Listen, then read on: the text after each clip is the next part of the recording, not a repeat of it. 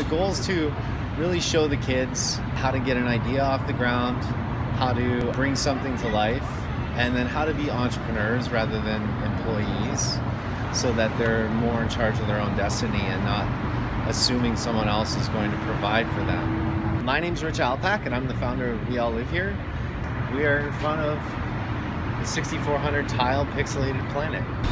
So We All Live Here is an organization that I started to do public art with schools, just to spread a positive message and an inclusive message, and try to counteract some of the things that have unintentionally evolved into reasons for people to not get along.